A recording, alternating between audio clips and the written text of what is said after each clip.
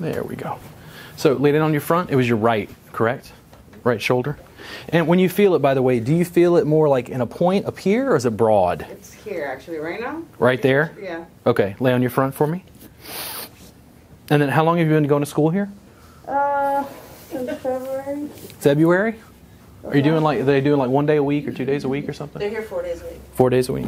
But two days of science and then 2 days How's this? of manipulation. It actually hurts. Yeah. Right there in infraspinatus, I wanted to check this.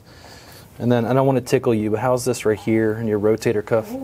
Her teres, yeah, her whole shoulder through here is probably problematic. Is that too much? No. No? Not too much? Okay. So just to cushion a little bit, I'm going to give her a towel. How's that right there? Is it too much? No. Okay. Now, here's the thing. It can be intense, but if it's painful, just let me know and I'll back off, okay? Okay. Do you want a little more pressure there? A little bit more. A little bit more? Okay. How's that? That's fine. Is that too much? Mm-mm. Okay. I'm going to press on her back just a little bit as well. Lots of use of my knees and feet. I'm going to reach across her back to the opposite side here. Is that too much where my knee is? No. Okay. You want more pressure that way? Oh. Okay. Yeah, it is infraspinatus a little bit. Right there. It's too much? Ooh. You doing okay? A little less. A little less? There we go. What about back off that way? Is that okay? Way better. There we go. Thank you for letting me know. And I'm not trying to give you too much. Just tell me if it's too much, okay? Mm-hmm. Better there? It is. There we go. Big in-breath for me. And exhale. Ah. One more. Popped. In your shoulder? Maybe back? I don't know where. I felt something pop. Yeah, right? Something let go. Nice. And exhale. So I'm going to slowly back off. Oh. How did that feel? A little better? Yeah. Yeah, we're going to do a little bit more, but I just want to... How's this? If all else fails, you just beat the client into the mat. Beat the client into the mat. Look how our arm looks so flexible. Does the arm feel a little better? Yeah. Just in that little bit? Okay. Now we're going to change it up. Ooh. Opposite side. You tell me right there. Is that too much? That's fine. Okay. Now, do you want more pressure medial or lateral? Medial. More medial right there? Yeah. What about there? Is that too much? No, it's actually pretty good. Okay. A little more if you can. A little more pressure? That's good. Or a little more medial? A little more pressure. Right there? Yeah. What if I give you some jostle? Is that good? It feels good. Say it again? It feels good. Okay. Now, what if I give you this? Oh. Now, how stressful is this on my hands? This is most of my body weight through my knee. The knee is similar to the elbow, but it's bigger and broader, right? You can work on big burly guys and give them pressure. Is that too much? Oh, that's fine. Okay. If it helps, I've felt this before. I'm with you. You know, as an empath here. And, oh.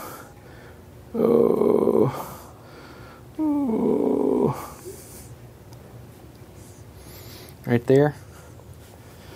More there. See how she went nonverbal on me? I had to check in just to make sure. You okay? Yeah. Okay. Is it a little bit better right there? Yeah. There we go. A little more? No. No more than that? No. No more of that? Just this? No, no more of the pressure. Oh, no more pressure. Okay. Yeah. Now if I give you some mobilization, how's this?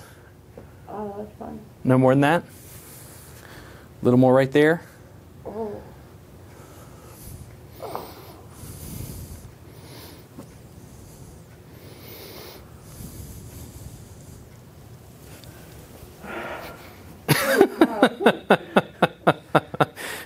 Scoot down for me a little bit. And I'm just kind of giving her like a quick once over. Can you put that right shoulder up, like turn your head to the side? In other words, lay on your side. Put your right arm up. Put your right arm up. Oh, up. Sorry, So face that way. A little. No, you're fine. Lift your head for me and scoot up this way on the mat just a little. There we go. Now lay on your side, put this arm up.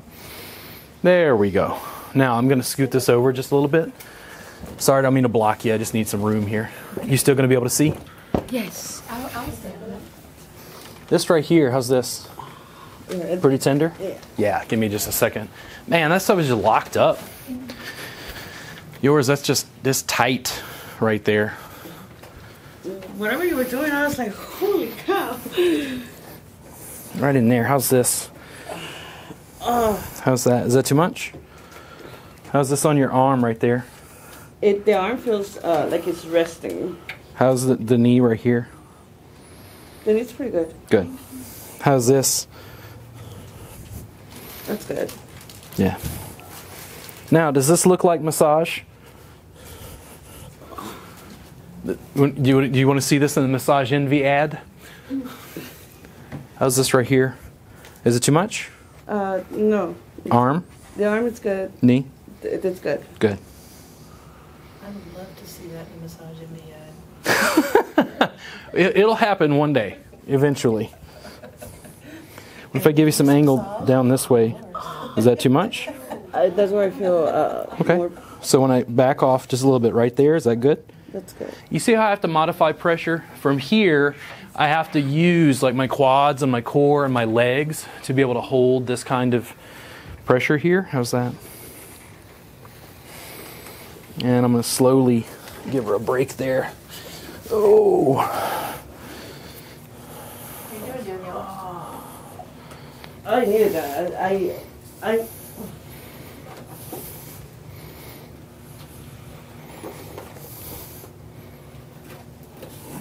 How do you think she'd feel after 3 hours?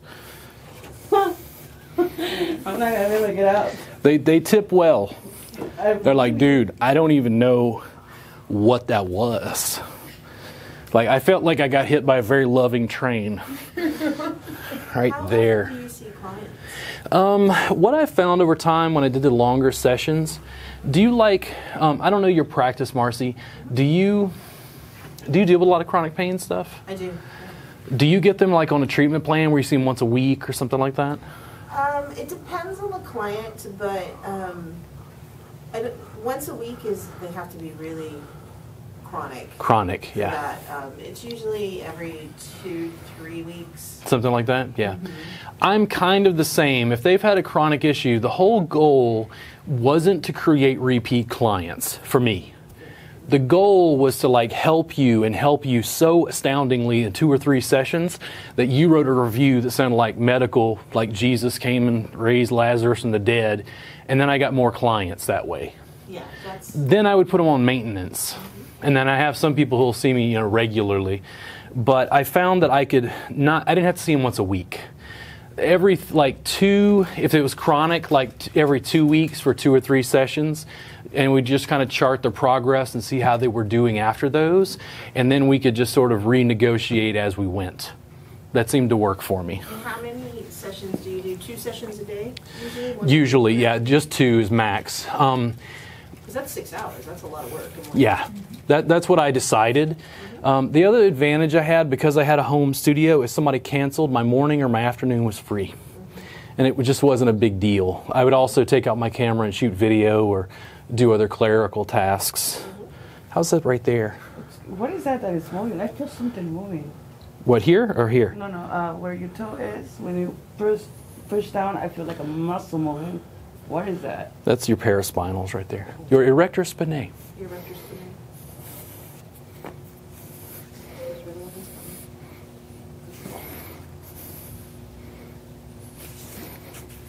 I think you have to be strong too, right? Develops over time.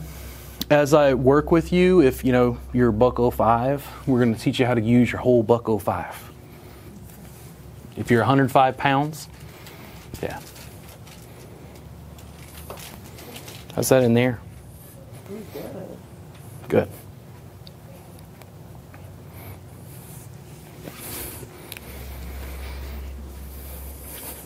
So what do you usually charge for a session? Right now, I charge $240 a session. Before the end of the year, if business continues growing, I may up it to $300. How many of you have like weird ethical issues with that? You're like, dude, $300 a session? It's, What the hell? but it's for 3 hours. Yeah. It's 3 hours and look how much training you have. That's Yeah. good money. There's no ethical issue there. So I had a young lady call me recently, and this is how I dealt with it. I got into massage because I was in chronic pain. The medical establishment, legal establishment just threw me overboard almost. How's that right there? Is the pressure better there? A little less, I think. A little less? Right there? Is that better? There we go. So I'm going to hang out here for a second. You good? Nice. I went to massage school because I couldn't afford it. I couldn't afford to receive massage as often as I wanted. It was the one thing that helped after my car accident. So I have a strong emotional resonance with people who need the help. This woman called me and she said, man, she had a laundry list, Marcy. She was one of those ones, I could tell she was anxious on the phone. She talked to me for 10 minutes about every, little piece of minutia, and I'm like, hey, listen, I need a full session with you. And she was like, how much is it? And I'm like, $240. And she's like, oh, I have $20,000 in medical bills.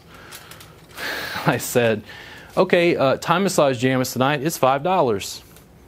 Have you guys heard about Time Massage Jam? Years ago in Austin, the massage community wasn't really supporting what I was doing. I couldn't get students like jobs. I was just starting to kick off my teaching practice, and essentially what happened was I formed a community bodywork event I called Time Massage Jam. I go to, right now, a karate studio on Thursday nights. I'll be there tomorrow night from 8 p.m. to 1 a.m. I give, receive, teach, educate. The fee at the door is $5. I have massage therapists, the public, couples come in, they learn how to give and receive time massage from me in a public setting where I'm just kind of supervising. Everybody's laying around clothed on mats that I bring. Sounds like people. When? Yeah. Nice. Did she Right come? there. Yes. Come to that session? She came the first night. I worked on her for an hour. She went from a 7 to a 2 in that hour. Wow. She then showed up for 6 weeks, every week at 8 o'clock, because she knew if she got there early, guess who was free? And I continued to work on her for like 4 sessions or so, like 4 weeks in a row. And then eventually I just passed her to somebody else, and now other people are working on her. We just keep working on things, yeah. Wait, you offer that here in Houston? I'm only one person. I live 3 hours away. I'm trying to scale Time Massage Jam, which I do have the trademark for, nationwide. I want 2 chapters of Time Massage Jam in every major city in the United States, and I think I can do it. I'm getting the students to build a network with me where we facilitate mat-based practice and educate and show people what the work is. How's that right there? Good. How's your neck?